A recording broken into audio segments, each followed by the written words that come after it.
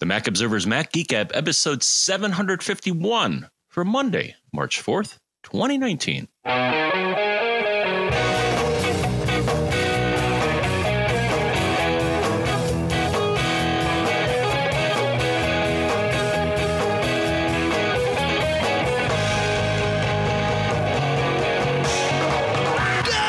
Greetings, folks, and welcome to the Mac Observer's Mac Geek Gab, the show where we take your questions, your tips, your cool stuff found, more tips, our tips, your tips. Did I mention tips? More tips than you can shake a tip at.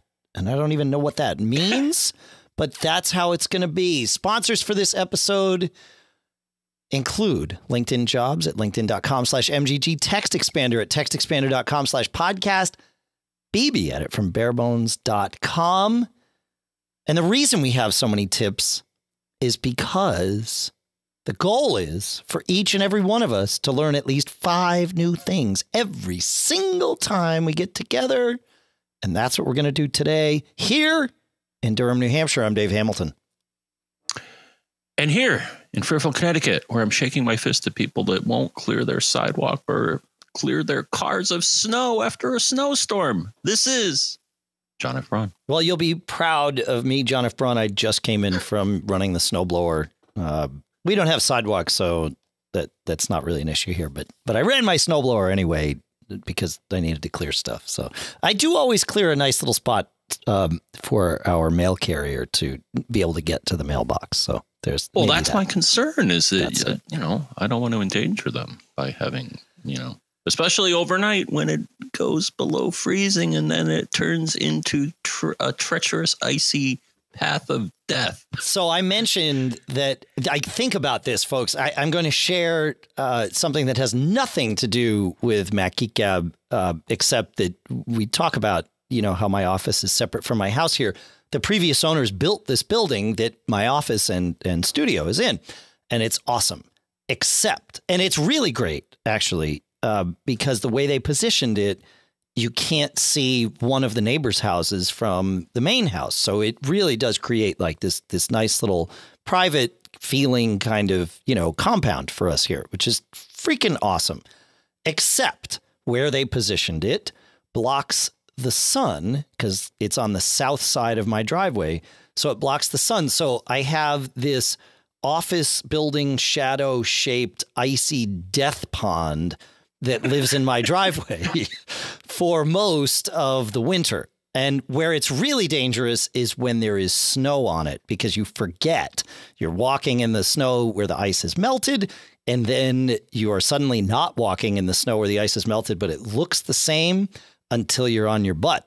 And that's no fun. I really hurt myself last winter. But anyway, so when you're building buildings, think about where the sun might be, especially if you have ice to melt. So there you go. That's my that's tip number 1 that I wasn't even planning on sharing. No, that's good advice, because actually one time I did slip on an icy sidewalk and actually smashed my Palm 7. What's that, John? Oh, wow. It was a long time ago.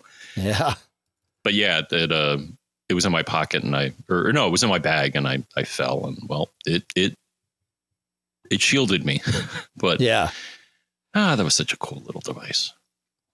That device was responsible for allowing us to do our first live keynote coverage from the keynote at the Javits Center, which Noah Wiley came out as ersatz Steve Jobs and started the keynote until Steve came out and, jokingly critiqued him and all of that. But yeah, so we've talked about this a few times, and I know we did an article many, many, many moons ago about how we did all this, but your Palm 7 was great because I had the Palm 3.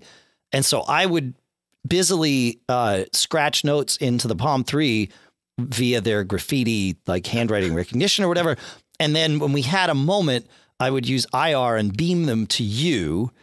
And then you, because your Palm 7 had GPRS capability, if I'm trusting my memory. I think it was cellular data. Okay. Well, it was some sort of data. Yeah. I thought it used GPRS. but I could be wrong about that. It could have, but it was an internet connection. It was some sort of, right. You were able to send email from that. And that's the important part. And then you would email the most recent batch of notes that I just beamed to you to Brian Chaffin, who was sitting in our office in Austin.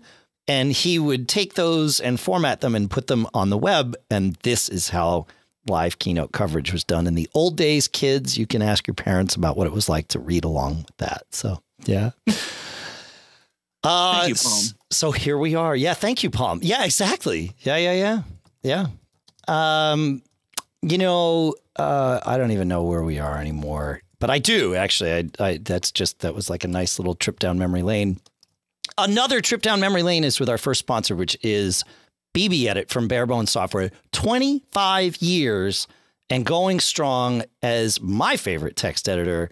Like this is an app. I say it all the time and it's true. And I even look when I'm saying it that it's open always on all of my Macs. And that is a true statement right now as well, because I use it for everything. I use it to process our show notes, right? Simple text stuff where you're just processing like things like our little agenda item in our show notes and stuff. I'll use it after we finish the show to do that processing. But I also use it to do PHP coding. I use it to do JavaScript coding. I use it to do CSS coding. If I knew C++ better than I do, I would actually use it for that. But because I don't. But I would. You could use it really for any text-oriented stuff. And when you're doing something like C++ or JavaScript or HTML, it automatically senses what language you're in and starts applying some nice little formatting to it for you. Doesn't actually change the text file, just shows it to you through the BB Edit lens that adds this formatting on top, which makes life really, really easy. You can fold up functions, you can expand them, you can do all sorts of things, and it's smart because it's written by people that use it for that purpose. I love it when someone makes a tool to scratch their own itch that actually helps many of us scratch an itch. It's sort of a beautiful little, I talk a lot about non-zero sum games, and this is one of those, right? They build it for them. It works for us. We get to pay them for it, and it's all good. Here's the thing. You can go download it for free at barebones.com. You get 30 days of all the features for free. After 30 days, you can pay and keep all the features, or you get a subset of the features, which for most of us is probably even enough. So I highly recommend you just go to barebones.com, download it, start using it, take it from there. Our thanks to Barebones, both for making BB Edit and for sponsoring this episode. All right, John. Now, I think we should probably get to a question or six. How's that sound? 5, 6. All right. I don't know. We'll start with one. Maybe we shouldn't get ahead of ourselves here. Should we just start with one? All right. Proceed. Okay. I don't know where I'm going to start with this. We'll start with Nick. Nick writes, he says, my wife has recently upgraded to a new MacBook Pro for work using all the USB-C interfaces. She wants to get a dock for her home desk, but really doesn't like that having a USB-C dock means that she'll be powering or charging the laptop the whole time she's connected. As they say, it is bad battery management behavior. She's thinking about a smaller non-powered port expander instead, so she can have ports off of one side of her MacBook Pro and power on the other, and can plug or unplug as needed, as told by Fruit Juice. Has anyone found a solution to this yet? He says, I figure an app or utility that would allow you to soft control charging via the MacBook Pro, if this is even possible in Mac OS, or maybe a USB-C dock that would allow you to turn off the feeding of the power via the USB-C cable would be helpful. If this isn't something that the dock manufacturers are doing, maybe it's something they should consider. Combining power and ports into one connection instead of the old MagSafe Thunderbolt combo, where you could control power separately from your port connection, seems to be a serious step backwards in manageability and battery maintenance. So you bring up a really good point, Nick, because,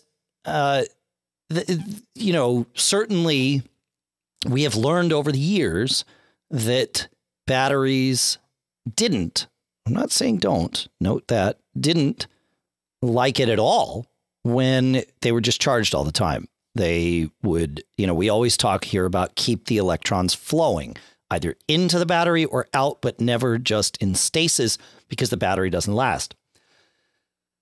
The last few years, though, that has been, anecdotally at least, proven to us by listeners to no longer be the case. It seems battery technology, and especially Mac OS's battery management technology with newer Macs, really mitigates this down to something that's just not an issue. And we've had several of you, especially over the last year or so, we started asking about this. Send us your system profiler reports. So if you go into about this Mac, you go to system report. That brings up system information. I call it system profiler because, I remember those days. And if you go into, I'm not in a laptop here. I don't think it's in power. I think it's actually in a separate battery thing, but it might be in power. And maybe, John, you can look that up for me and confirm or refute. Pretty sure it is. Okay. And if you look in there, there's two numbers. There's the number of charge cycles that the battery has had. And then there is the capacity of the battery compared to what its full charge capacity is. And it's under power is what Brian Monroe in the chat room confirms for us. The chat room? What chat room are you talking about? Good call. MacGeekGab.com/stream. And you can join us there. And the chat room is a fantastic place from your perspective as the listener who's not in the chat room, because these folks help make sure we're giving you the right information, which is awesome. So thank you, Brian Monroe. So yeah, you have battery health information there, and it shows you the cycle count, the condition, but it will also show you your full charge capacity. There it is. And that will tell you, and monitoring that number over time will see how your battery is doing in general. And you can use a tool like Coconut Battery to really dig into this, because it will compare it to what your battery came from the factory. The factory thing is not listed in that health scenario right there, right, John? Right. But also fruit juice at some level will do that if you dig in. It'll also say, hey, you're at X% of your maximum is at X% of the shipped brand spanking new value. Right. And most people, I think, would agree that once that gets to 80%, that's probably a sign that you may want to get a new battery. That's Apple's sign for sure. But what's been really interesting over the last couple of years is that we've had folks send things in where their cycle counts are in like the low dozens, I'll say. And still, like with a battery that's years old because it's just been plugged in all the time, and their full charge capacity is still right at or very near the factory capacity. So the battery isn't degrading because it's been on charge all the time. Now, I'm kind of like you, Nick. I still get nervous about this, but I think those nerves are only fueled by the past, like the distant past. And certainly if you've got a laptop that's more than about, I'll say 5 years old, although that's probably more like 7 at this point, then this probably still is true. But anything certainly in the last 5 years seems to be sort of, I don't want to say immune to this, but Apple has made some significant changes in both the hardware and software to keep this from being an issue. So, but if you are nervous about it, then your proposed plan is fine. Get some non-powered, maybe some of those portable docks that they make, and use those as your data distribution hub, if you will, and then have power come in via a different USB-C port if and when you want it. But there's nothing wrong with doing that, and it certainly will make sure that you don't run into this problem. But I think you probably won't anyway, based on what we know. So there you go. Yeah. Well, I'm kind of shocked here because I'm looking at fruit juice right now. And so on my 2012, Dave, I'm at 7% of original capacity. So you cut out for half a second. You're at 87. Is that what you said? Correct. That's awesome. It reports I'm at 87% at 2611 of 1,000 charge cycles. That's crazy, man. That's awesome. I use fruit juice, man. Yeah. Because, I mean, like you, the thing is, I as soon as my machine gets fully charged, I pull the power and let it run down to whatever, and then I'll start charging it again. Sure. And I think because I follow that regime, it's probably led to me getting such good numbers. Yep. Yeah. With a machine of that vintage, I would agree. I would do exactly what you're doing. That makes perfect sense. With my new one, I have been a little less careful. My new MacBook Air, and we'll see. But it's based mostly on our anecdotal listener reports. So if you folks are wrong and I am sharing the wrong advice, then and I don't think you folks are wrong, but I will suffer as well. But yeah, how much battery life do you get out of a full charge on that, John? Just like generally speaking, several hours, like 3 to 5 kind of thing. Yeah, I'd say it's about right, depending on what I'm doing, because of course it's all dependent upon, I mean, are you connected to network shares? I mean, the more you're doing, the more it's going to drain the battery, whether it's doing Wi-Fi or Bluetooth or all that stuff there. Yeah, of course.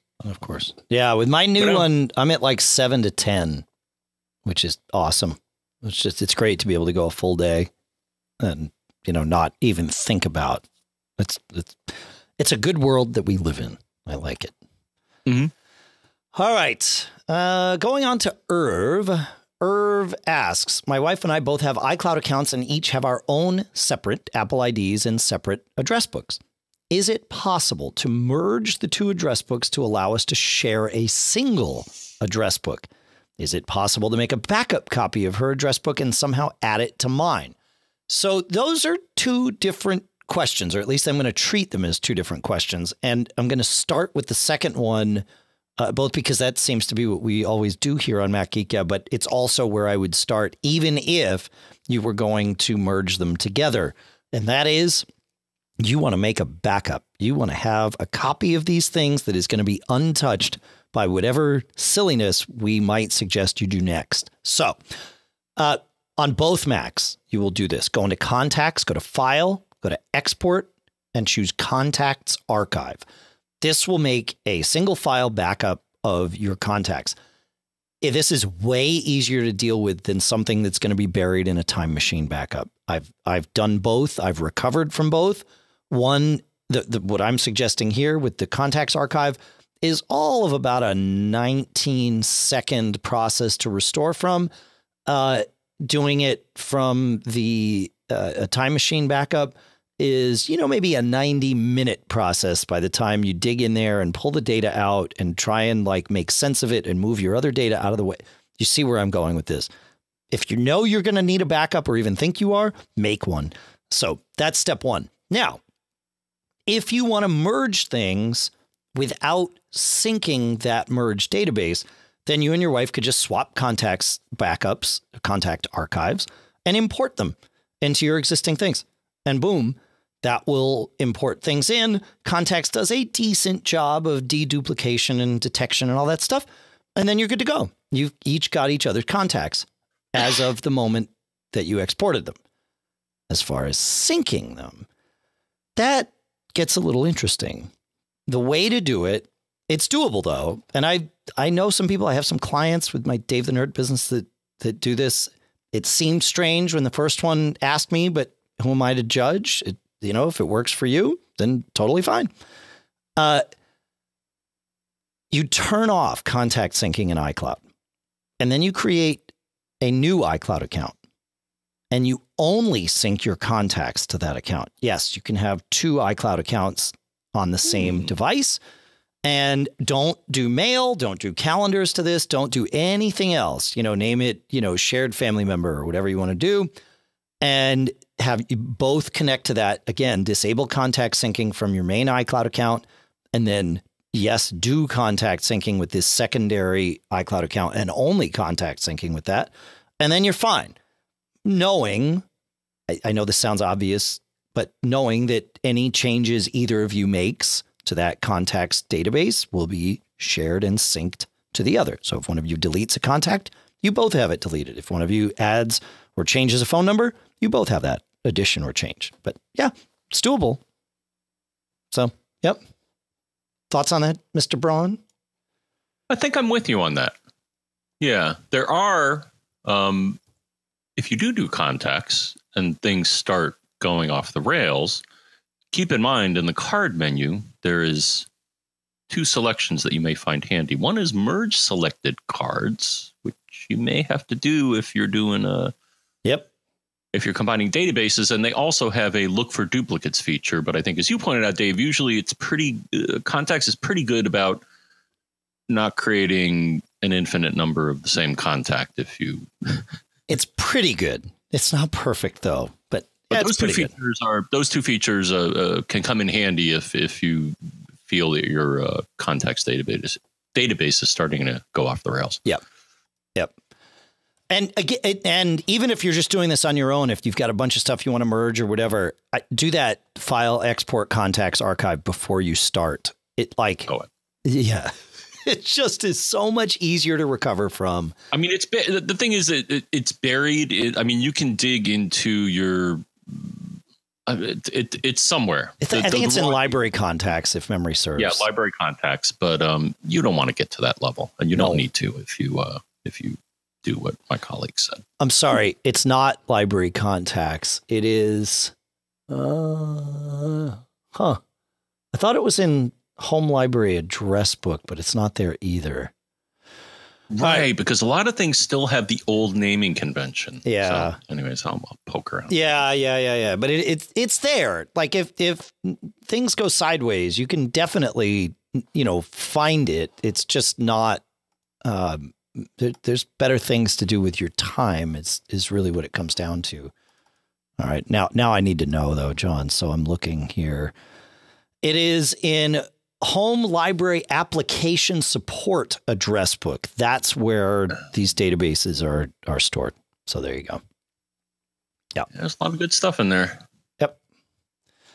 And as Kiwi Graham in the chat room points out, you can also use this kind of multiple iCloud account thing to maintain multiple sets of contacts. You just need to be very diligent about where you assign them. When you add a new contact, you can choose for it to go in, iCloud or wherever else you want to put these things. And you get to choose that. If you go to contacts preferences, accounts, you can see all the accounts that are there. And I don't know that I get to set here which one gets to be the default, but I know there's somewhere. So you can manage things. And if you, in contacts, if you go to view show groups, that will open up a kind of a third pane to the left of your contacts list that will show all of your groups and all of your sources for your contacts. So bear that in mind too. So you could maintain like a shared contacts database for the people that you and your wife know and use in common. And then you could each still have your separate ones. That gets to be a little bit, you just have to know what you're doing and know why you're doing it. That's sort of the trick. So. And speaking of iCloud, Dave, yes. I actually just had to do something with iCloud. What'd you have to do? As you may have heard, Apple now requires what they call two-factor authentication if you have a developer account. Yeah, I still haven't done that with my developer account, but I need to, otherwise I can't log into my developer account. So yeah. Well, what I did is actually created a new user for that purpose alone, because the Apple ID associated with my account is different from the Apple ID that I use for my everyday stuff. Same. Okay, so that's how you did it. I guess that's the only way to do it, right? Is you just on one of your Macs, you create a separate user.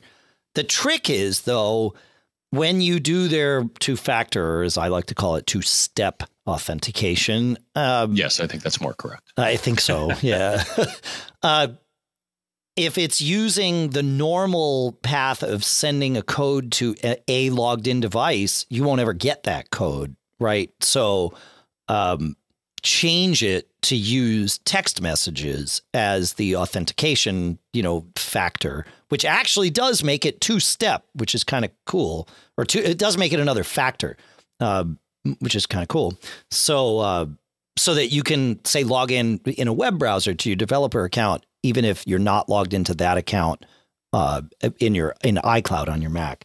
It's all very confusing now. I mean, I get why they're doing it, and I think their assumption is, well, if you're a developer, you're going to grok this stuff, so we're going to err on the side of security, but still kind of a headache. So yeah. Did you do that? Did you set yours to do text messages, or are you just? I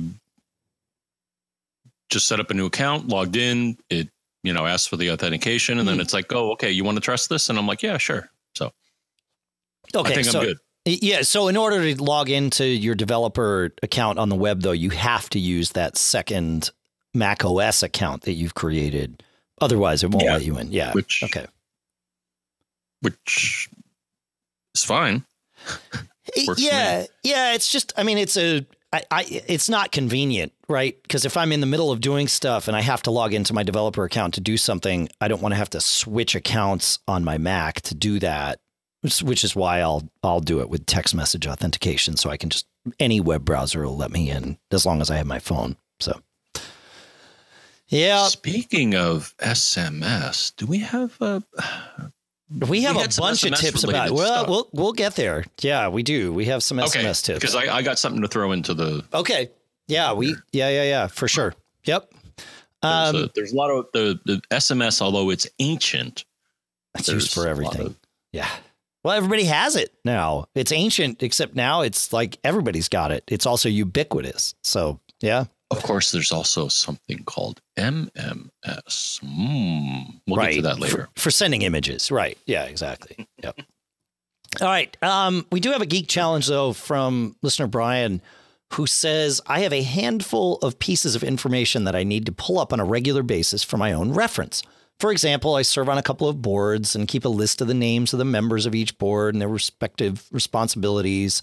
He says, I would love to have an app that sits in the taskbar and I could click and maybe have a drop down list right there of my, 6 or 8 little text snippets, whatever you want to call them, that has all this information right there. It says I have other apps like Drafts and Bear that I use for collecting text for future, but nothing that he's found that has, something that can just contain this list. I mean, what he's describing is what I think what the initial intention for the Stickies app was. That's a little clunky in its UI, and I get why he would want like a menu bar type drop down just to keep things nice and tidy and clean. Off the top of my head, I can't think of anything like this, which is why I called it a geek challenge. I'm hoping somebody out there can send something in and tell us about it, unless you know, John, but feedback at MacGeekGab.com is where we would like to hear about that from. So do you have any thoughts on this? I would concur that feedback at MacGeekGab.com is where you should send your suggestions, Dave. Right. Well, also feedback at MacGeekGab.com is a good place to go. Yeah, of course. Naturally. I mean, off the top of my head here, Dave, I mean, Notes is probably, I use Notes for a similar purpose in that it's spread across all my devices. Am I missing something? I mean, Notes you're Notes missing supports that it's more. I mean, it's not a database. Well, I mean, it is, but not in that sense. What he wants is just some drop down so that it's accessible right there. I mean, I guess he could create favorite notes. You make a table in Notes, right? Make Notes supports tables and stuff right now, or you could cut and paste the data there. So it's not an ideal solution, but it's it's doable. The price is right. It's just I use for data that I need to access from any of my devices, in a lot of cases, I'll create a note for it. And the flexibility of what it can do, I mean, before it was just text. Now it can, do tables and images and all that great stuff. So we want to consider that. Maybe. All right. I think Fixed on 66 in the chat room has the answer. And we've talked about this on the show before. It's called Unclutter at unclutterapp.com. And it does exactly this. You can have little snippets. You can see your clipboard. You can see files. This might, in fact, be the thing. That's a good. Yeah, that's good. All right. I will. I'll put a link in the show notes for that. If anybody else has something else, please share. Yeah. All right, John, while we are on the list, the subject of things that we would like to have, listener Mike says, I'm looking for a great Mac app that will monitor, upload, and download internet bandwidth usage on my Mac. It needs to be able to monitor cumulative usage, not just since the Mac was last restarted. I'm guessing, he didn't say this, but I'm guessing he has some sort of bandwidth limitations or something on his broadband connection and is looking to track his Mac's bandwidth usage. Any thoughts on that, my friend? Absolutely. I'm glad you got to this question. Though I'll tell you my answer. Okay. If he's talking for a specific machine, yes, maybe no. But if he's talking cumulative, and that's what caught my attention when I read this question here. An SNMP utility may be what you're looking for if your router supports it. Yeah. And there is one that I found here called, and I'll copy and put it in our room here and I'll put in our show notes here. But there is something called SNMP test utility. And this is exactly what it does. If your router supports it, it can query and it'll show you in a pretty little graph the bandwidth that your router has been using up and down, which I think is what he's looking for. Yeah. But unfortunately, and it makes me sad here, is that I ran it and at least in my setup, it appears that Eero does not support SNMP. Yeah, I would say that simple network management protocol. And the thing is, Apple used to support that on their routers until the very last ones. They used to support this functionality. Where you could say, hey, how much data have you sent and received as of late? So, yeah, I mean, it makes me sad because vendors could offer this support, but it depends on your router. So you may want to look at this utility to see if that'll help you out here.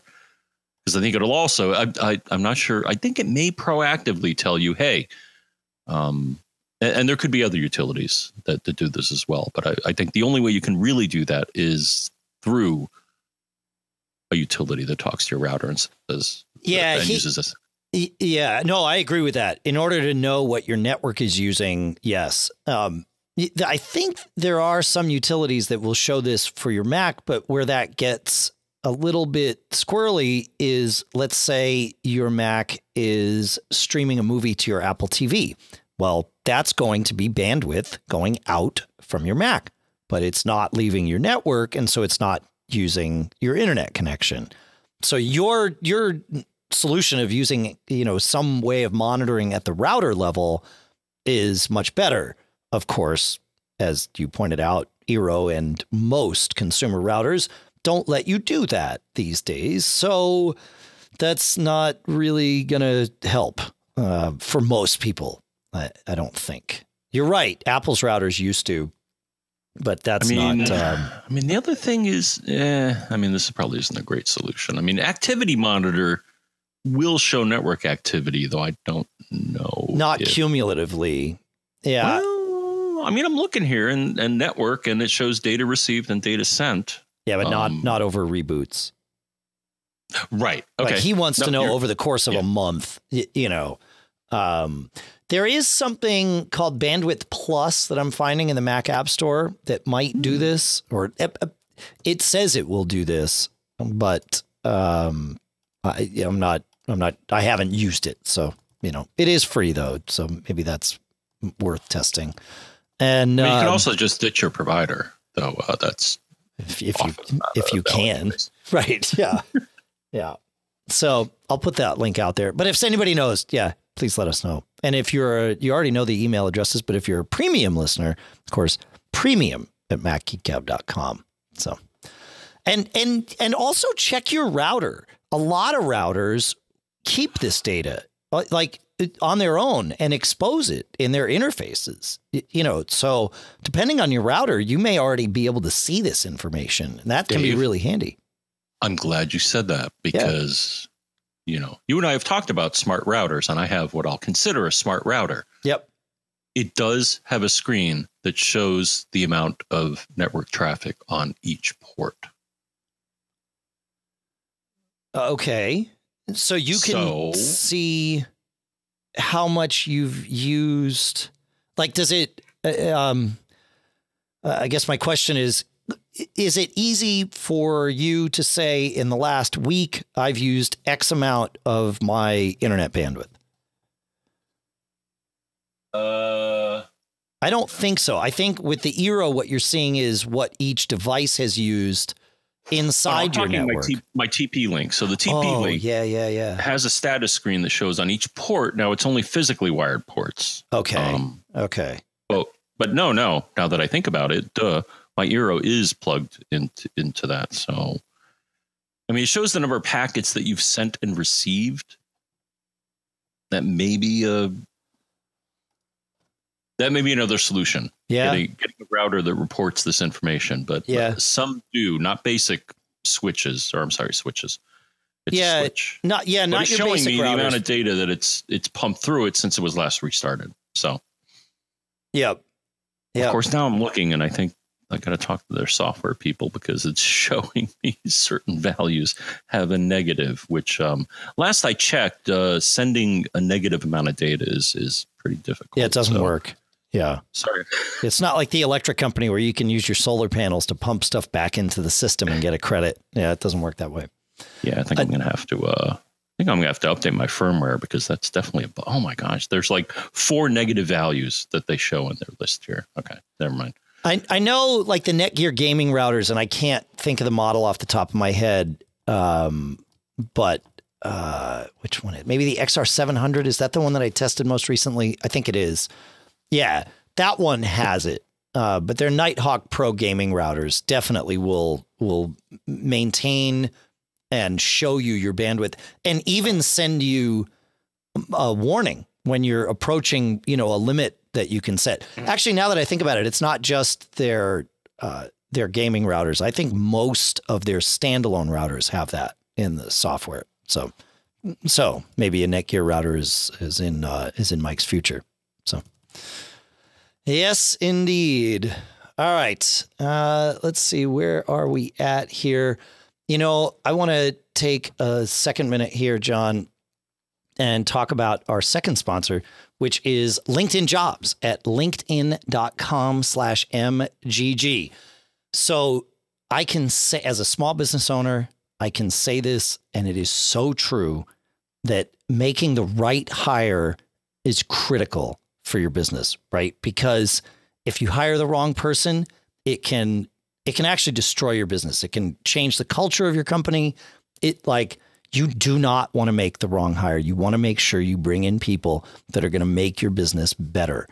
And LinkedIn Jobs makes it super easy to get matched with quality candidates who make the most sense for your role, right? Because LinkedIn Jobs uses its knowledge of both hard skills and what they call soft skills to match you with the people who fit your role best, not just people who have had a job with the same title at some other company, right? And here's the thing, as a business owner, I always talk about unfair competitive advantage.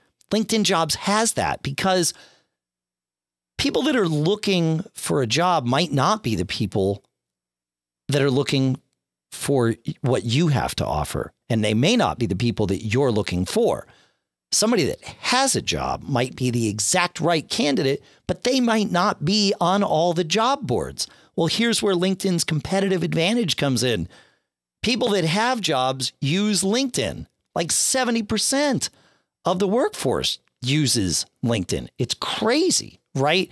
People come to LinkedIn every day to learn and advance their careers. So LinkedIn understands what they're interested in and is looking for, which means when you use LinkedIn Jobs to hire somebody, your matches are based on so much more than just a resume. They're based on skills and background, but also interests, activities, passions.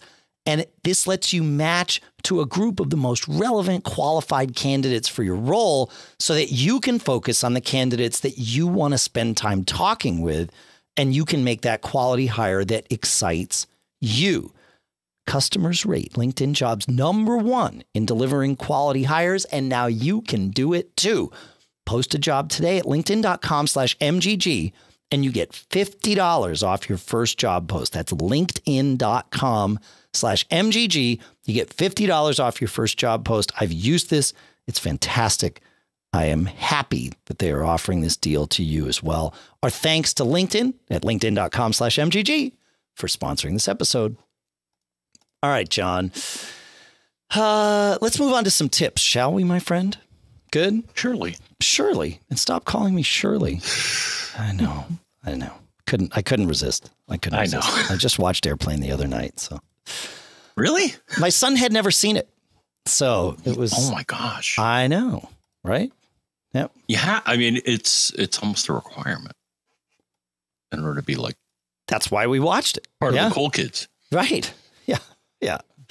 All right. Some tips. Ben shares a quick tip. He says, I normally use calendar and week view on my Mac and navigate to next or previous weeks with Command plus right or Command plus left. He says, I just discovered that adding Option to this shortcut shifts the calendar one day at a time. This can be super handy, folks, for seeing a week that's not just running, Sunday to Monday or whatever it is. Sometimes you want to see Wednesday to Tuesday or something like that. This lets you do that. It says you can find the modified command in the view menu. These commands are normally next and previous. With Option held down in the view menu, they become next alternate and previous alternate. He says, I tested this in day, month, and year views, and the modified command doesn't seem to have a different effect. So it's only really special in week view. He says, I find it useful as I sometimes want to compare 2 days that are within a week of each other, but in adjacent weeks like last Friday and this Wednesday. So there you go. Thank you so much, Ben. This is what I love about quick tips. Great stuff. Thank you. Thank you. Thank you. Pretty cool, huh, John? Quick. Yeah. So listener Mark finds a tip that's, sort of the anti-cool stuff found. It's a fish shake. Yeah. Is it a fish shake or a finger rag? Yeah. I'm not sure what level we're at here. He says it's whatever it is, it's about CrashPlan, which Mark says was previously a well-respected cloud backup. He says, as most people know, they got rid of their consumer level service, but have a small business service for $10 a month per device. He says this was worth it to me until my wife got a new MacBook Air and we had problems with Time Machine, so I decided to download a restore from CrashPlan. It turns out you can only download 250 megabytes at a time. When I called support and asked them what kind of crash this was supposed to help with, they said that larger downloads would back up their system. They created a ticket for me, which said that I'd be called within 2 business days. Several days later, in no call, I received another email asking why I haven't responded to the customer service ticket. Not only is their service essentially worthless as a protection against catastrophic data loss, but their customer support is now equally worthless. I will be dropping them like a hot potato. He says, luckily, we had done carbon copy cloner backups of our data. Can't have enough backups. So, and he says, without you guys, I wouldn't have been so well equipped to handle this problem. So many thanks. Well, you're welcome. And I'm glad. That's what we do here. That's why we do it. So, this is interesting, right? Because we always say have backups, but more than that, we say test your restore, right? Make sure that you know how to restore your data from a backup, because you don't want to be figuring that out when the proverbial stuff has hit the fan. You want to sort of know what you're doing. I don't think I can add to that advice and test by downloading everything, but it sure seems like I should add that to our advice, but that's unrealistic, John. So the question is, at least know what your provider will let you download. To my knowledge, Backblaze will let you download everything. CrashPlan, as it turns out, has a limit. And Backblaze, according to Brian Monroe in the chat room, says they will even send you a hard drive if you need it.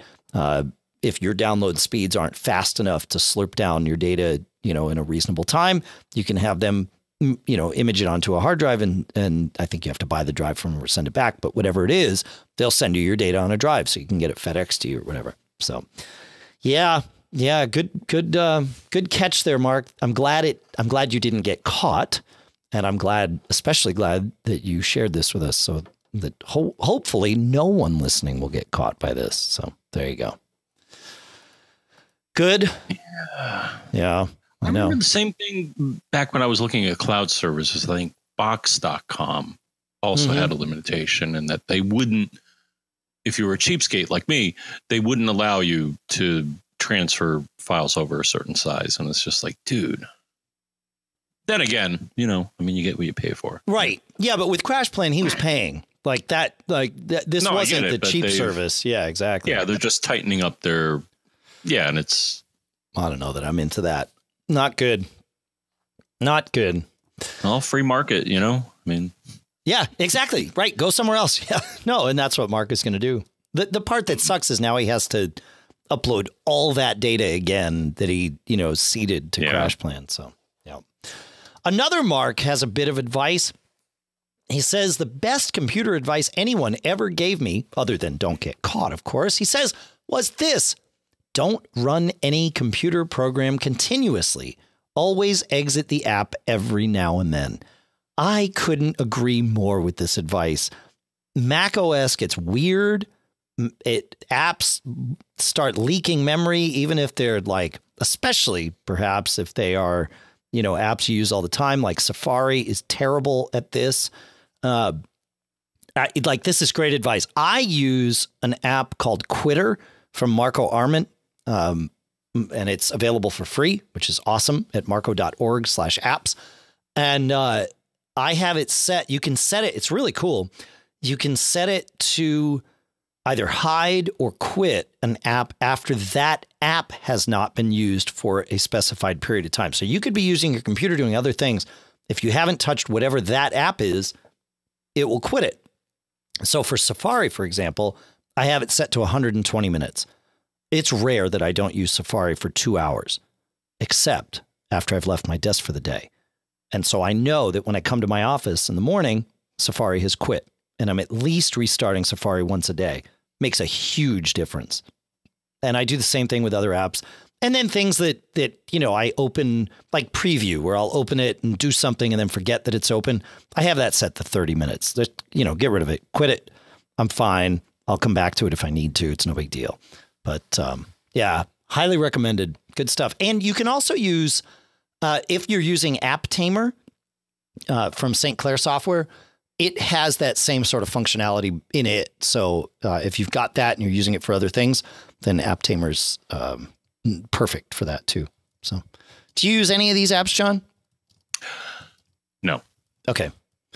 I do it old school. You do it old school. Okay. All right. So it's you do it. Yeah, I'll rotate through the apps, with Command Tab, which, as everybody knows. But if you don't, lets you go through apps running on your Mac. And then if you highlight one and I believe it's and queue it, it kills it off. Yeah. So I will do that on occasion to free things up, because if you're not using an app, why have it take up resources? Yeah, exactly. Yeah. Can sometimes be disastrous. As you've pointed out, it's like, well, even before when we were starting the show up here, you're like, audio hijack was like consuming like massive amounts of something. And it's like, okay, let's quit it. Let's quit it. Start it up again, right? Yeah, no. And you know what it is? It's that this is not the first podcast I've recorded today. I did my Gig Gab podcast for musicians earlier. And normally I quit my apps in between those two sessions. Today I did not. And, I was paying that price. And so, I quit it. And now it was using like 60% of my CPU or something. It was like, it was not okay. And now Audio Hijack is at 20%. doing exactly the same thing. I get it. Or so I thought. I think you also did one. Didn't you? Did you do something across the pond? Oh, I did earlier this week. That's right. Yeah, I did Chit Chat across the pond with Allison Sheridan. I'll put a link in the show notes. Yeah, we talked about mesh and just routers in general. Yep. Yeah. No, I saw that, and yeah. I'd figure you're probably one of the more informed people about mesh technology. I try to be. Yeah, So thought I'd plug that. But thank you. Yeah, that's great. Yep. All right. A couple more tips, actually, gobs and gobs more tips, because that seems to be what we're doing here. Rand has one, and speaking of inactivity, says it appears there is a setting in the edit menu in Keychain Access that allows the keychain allows you to set the keychain's lock interval. And he stumbled on this because his computer kept asking him to authenticate, and it was driving him crazy. And somehow I think it was the migration to Mojave or something, this got set. So if you go into Keychain Access and you highlight, say, your login keychain, although you can do this with all of your keychains, and you go to, I think it's I can actually pull it up, can't I? It's the file menu, and go to, where is it, John? I always do it by right-clicking on the keychain. Oh, it's in the edit menu, change settings for keychain login. There's a little checkbox there that says lock after X minutes of inactivity. And if that box is checked, then your keychain will lock after X minutes of inactivity. And you will have to unlock it in order to do anything that requires the keychain on your Mac. So this can be a handy thing, but it's also just one of those things that's worth knowing about so that it doesn't drive you crazy. Any thoughts on that, John? The only thing I'll mention is that when I first saw this question, I was going to direct our friend to an article. As it turns out, it wasn't the correct response, but it may help someone else. But sure. Apple has a dandy article called "If Your Mac Keeps Asking for the Login Keychain Password." Oh, which I thought was what was happening, and this could be useful sometimes because things go awry when you make when you do an upgrade. All right, cool. We'll put that link in the show notes. That's great. But Apple has one because sometimes, again, things go bad, and you may actually have to get to the level. And I think that this was the speculation on their part, was you may actually have to create a new keychain or do a reset or something like that. That makes me kind of jumpy. I've not had to do that. I don't know if you ever have, Dave. I've done it. Yeah, I've done it. Certainly for others when helping them. I know I had some keychain problem years ago. I may have had to do this. I can't remember, but yes, I mean, that is an option. It's sort of a mess having to do that, but sometimes that's what you got to do. So, yeah. Because I guess the passwords for the keychain and your account get out of sync, and then it's like all confused. And so, but anyways, sometimes just changing your system password can help solve that, because because when you change your password, it goes and rewrites your password to your login keychain to sync all that up, and that can actually solve that problem. So that's another one of those things. I'd forgotten about that. Yeah. Cool. Loren, we were talking many episodes ago. Well, not that many, but maybe 20 episodes or so ago, about various cloud solutions and in terms of syncing PDFs. And Loren says, guys, you were seriously overthinking this. With PDFs, the answer, of course, is Acrobat. Their free reader is available on all platforms, and with a free Adobe account, you can save any PDFs you open in Acrobat inside Adobe's free document cloud.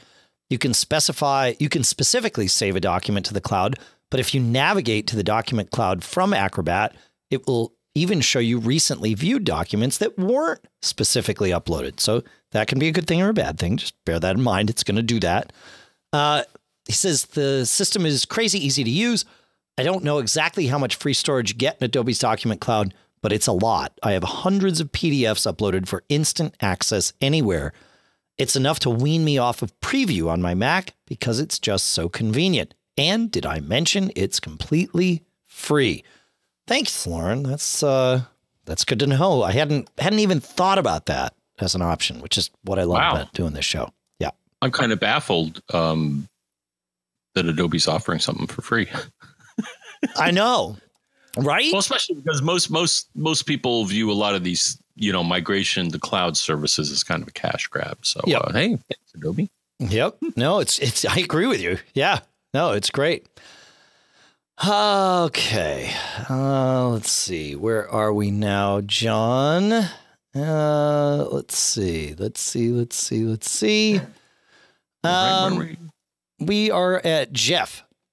So in Mac Geek Gab 750, we talked about deleting the contents of a folder hierarchy without actually deleting the hierarchy, without deleting the folders and all of that stuff.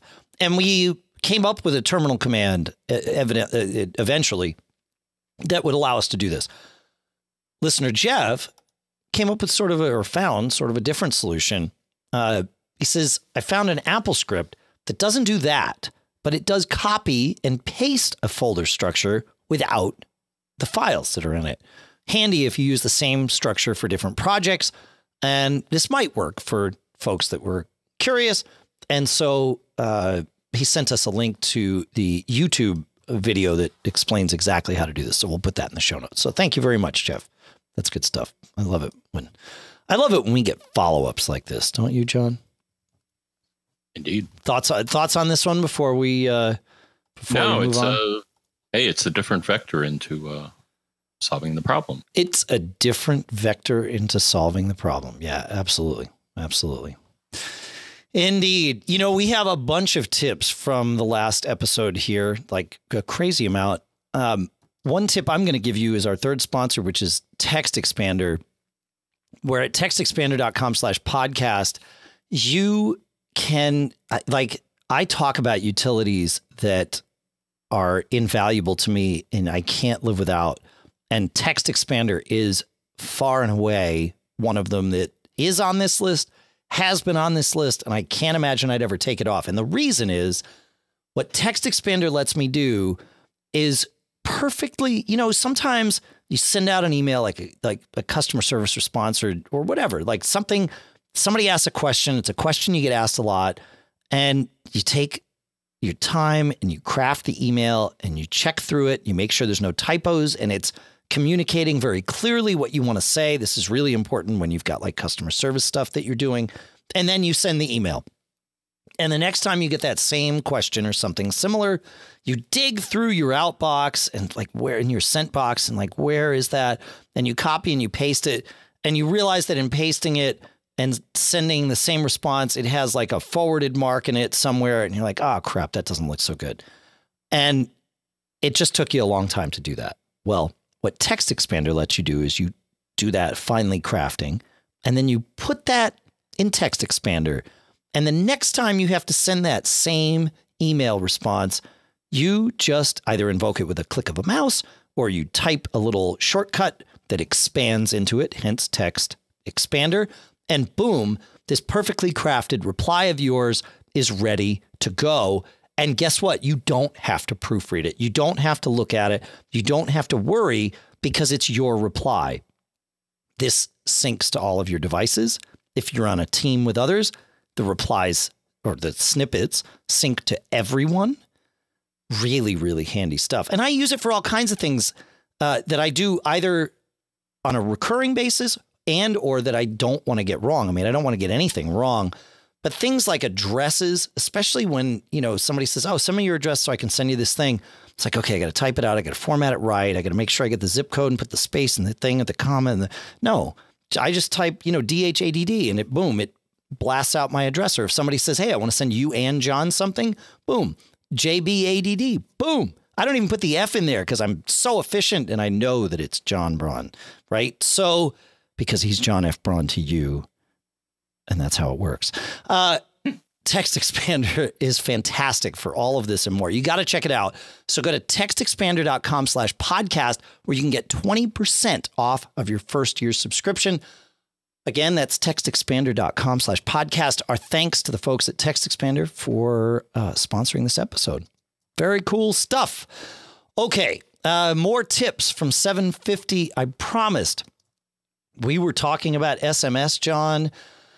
And boy, howdy, did we get a lot of responses about this. So we'll see if we can pull them all together here. Scott says, like Jeremy, I am involved with my kid's Boy Scout troop, and we happen to have just started setting up and using a tool called troopwebhost.org, which allows us to do everything needed to manage a scout troop. And he says they offer Cub Scouts, Boy Scouts, and Girl Scouts, which is great.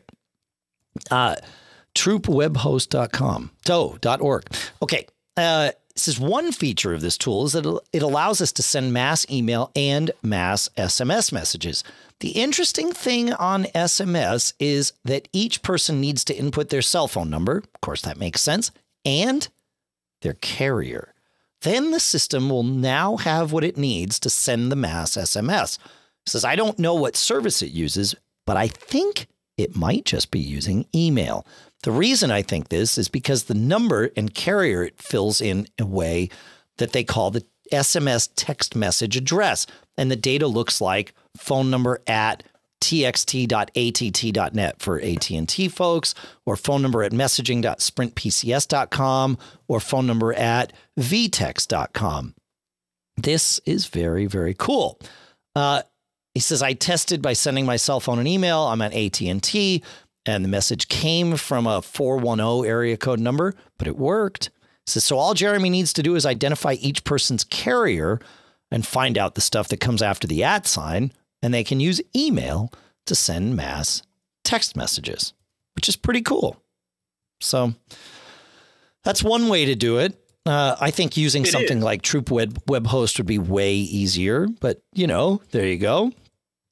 But to dovetail on that. Yeah. So I found an article here at LifeWire, Dave. Okay. Which builds upon this.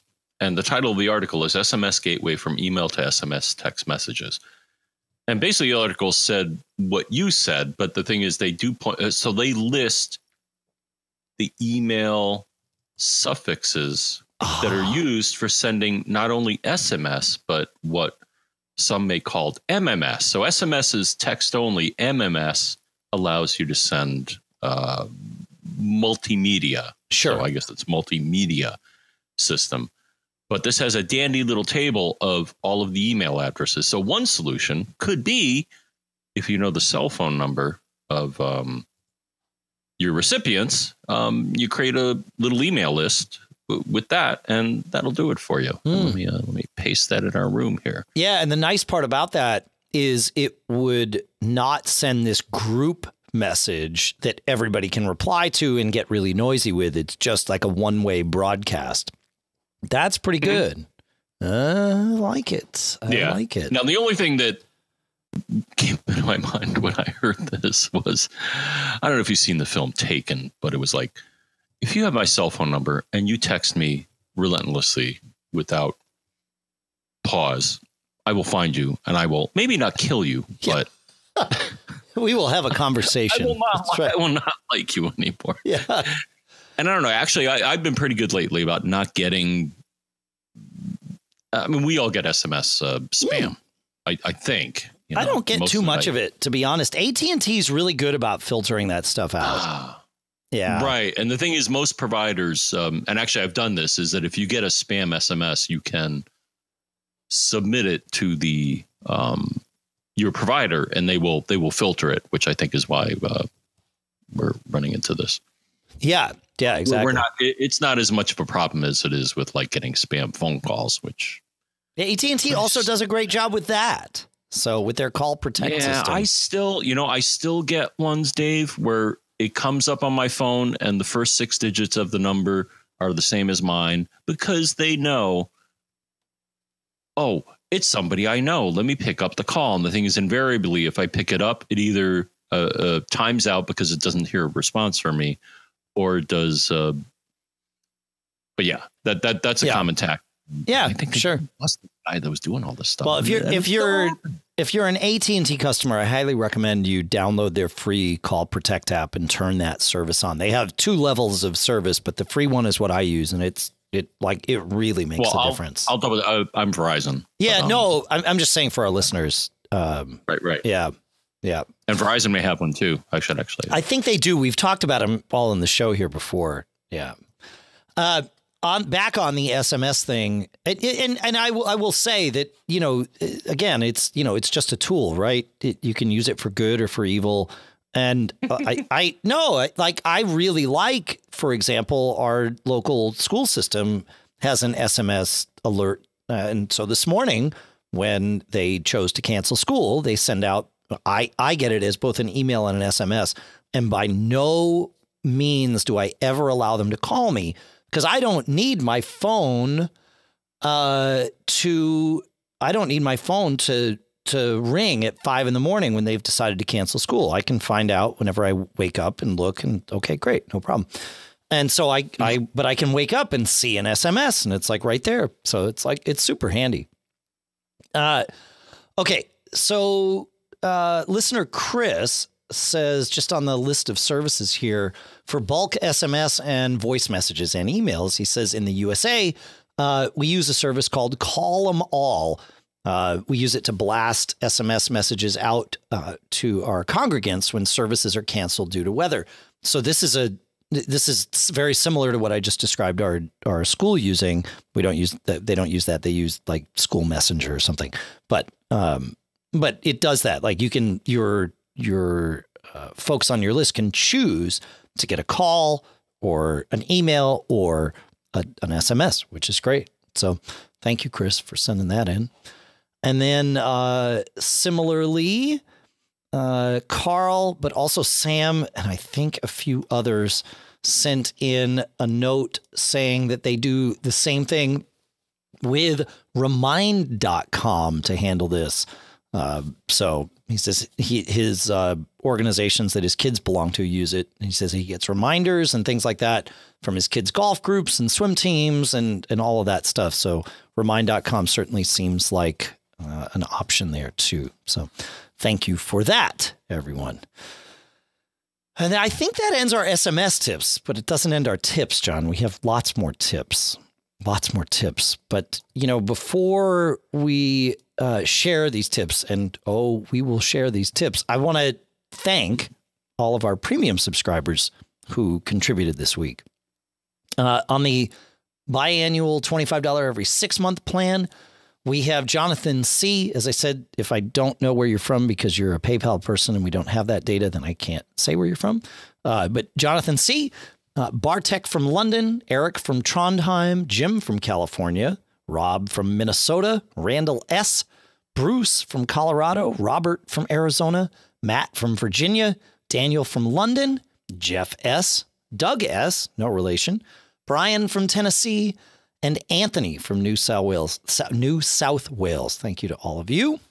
On the monthly $10 plan, thanking Ev the Nerd from California, Elizabeth from Virginia, Robert from Florida, Stephen from California, Ward from Arizona, Olga from Washington, Jason from Massachusetts, Stephen from Illinois, Nick from Michigan, and Kenneth from New South Wales. Man, one of these days I'll be able to say New South Wales the first time correctly.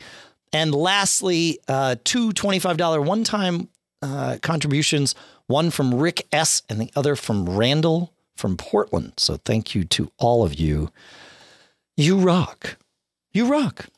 And anybody that wants to learn about premium, we mentioned before, you get access to our premium at macgeekgab.com address, which we prioritize when answering questions and when they come in.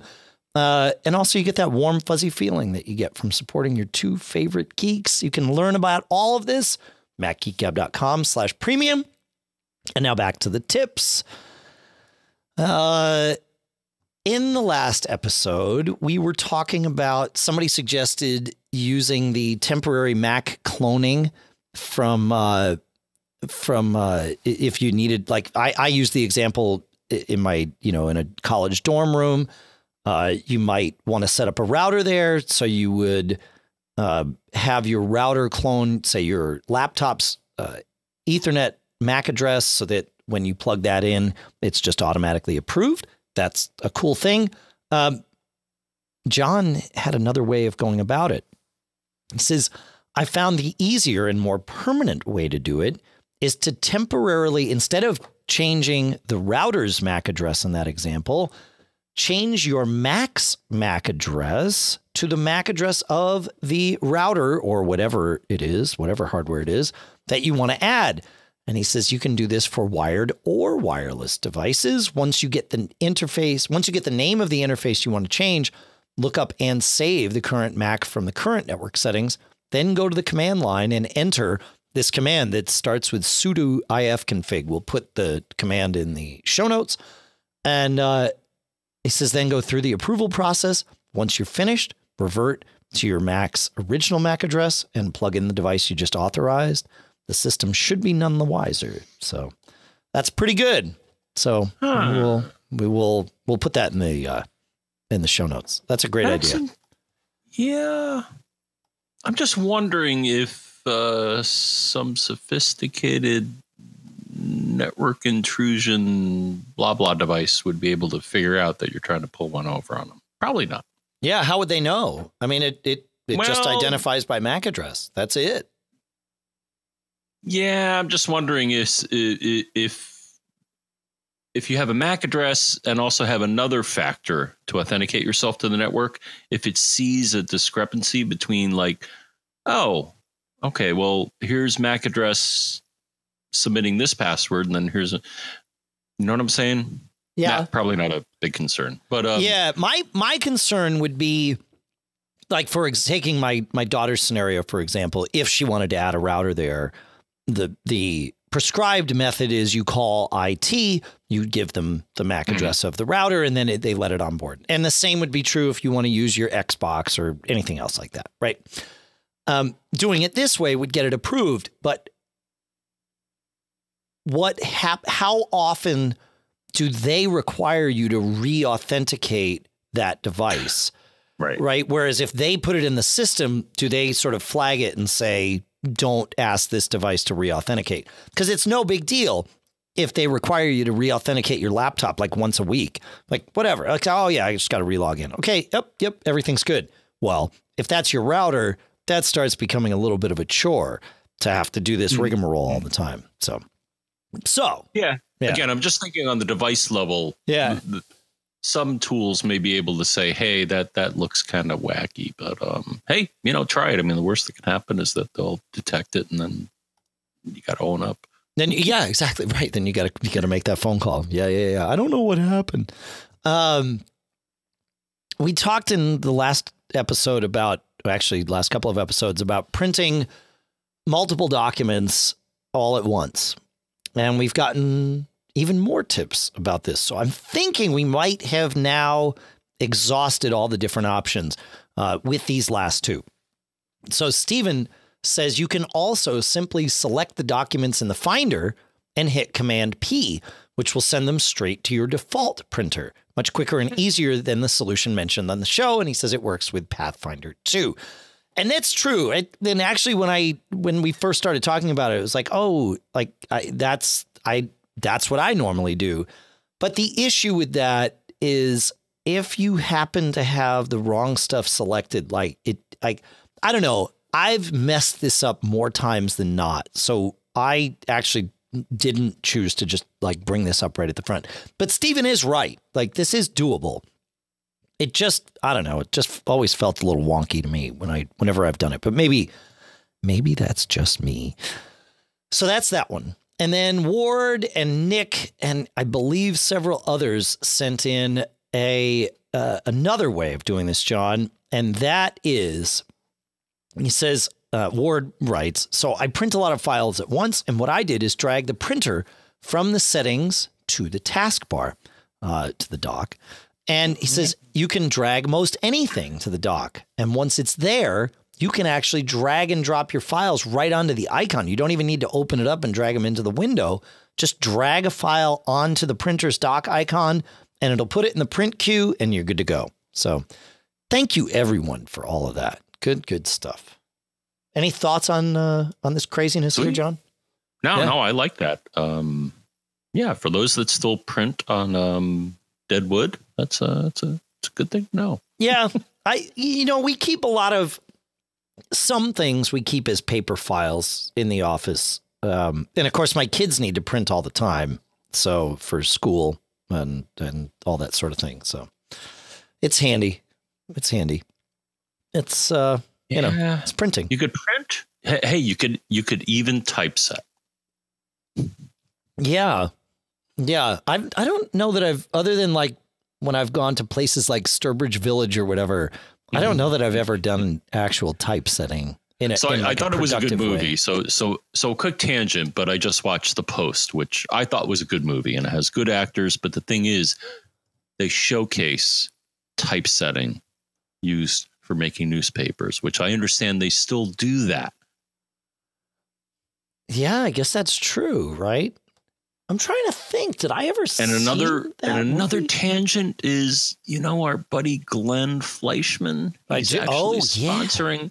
He's actually doing a Kickstarter, which reached its limit, but it was I think he called it like a tiny type museum.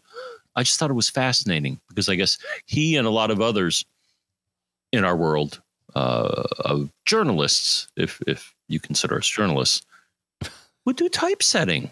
I mean, it was part of the process. And actually, it's part of our history. I've never done it, but yeah, fair. Yeah. But in the movie itself, it was just amazing to look at they so accurately depicted what was involved in building the type and, the little metal bits. And it was just like, oh my gosh, all the work that went into making a newspaper. And I guess still is involved in making a newspaper, though I think now it's more laser than a mechanical technology, but it was just fascinating. Yeah. Crazy. Cool. All right. Well, I'll put a link to Glenn's thing, even though I know it's funded and all that stuff, which is great. So cool. Yeah. But blast from the past. I mean, yeah, for sure. I don't know that we have anything else. Does it make sense? No. You know what? I think we're good. I think we've. Are we? I was going to say I think we've exhausted everything. I'm exhausted, which means something. I don't know what it means, but it means something. So there you go. Mm-hmm. I think it's good. We got a bunch of questions, a bunch of tips. We shared a cool stuff found. We shared a not cool stuff found. I learned something. I like how much there you go. Right. I learned something. We all did. It's how it goes. I learned, like, putting all these questions together every week. Like, there's no way I couldn't learn at least 5 new things. It's freaking awesome. I love it. I really do. And so thank you to everybody for listening and sending in all your stuff. It really, it's crazy that we get to do this every week. And I don't just mean me and John. I mean all of us, you listeners, us producing it. It's awesome. So thank you for your part in that. You know how to find us. You can call us. You can text us too if you so desire. 224-888-GEEK, which John is? Oh, no. 4335. Yes. And you can find us in our forums at macgeekgab.com/forums.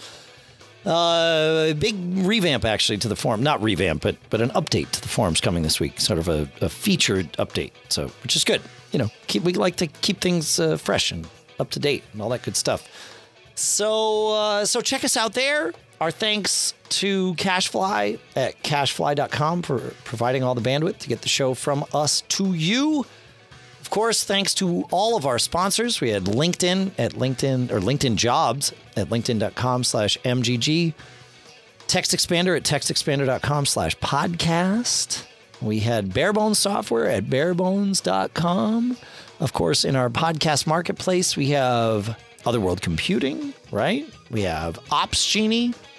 We have Eero. It's all very good. Very, very lucky. All of us. It's pretty cool we get to do this.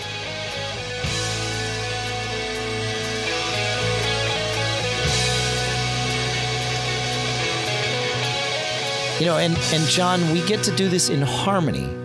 And so I think that we should, I know we've shared this sentiment throughout the episode, echoing something that our listeners have said, but maybe that's the best way to share this sentiment one last time through this episode. Don't get caught. Don't get caught. Don't get caught.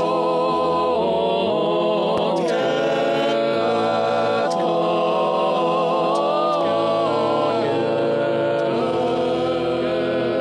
caught.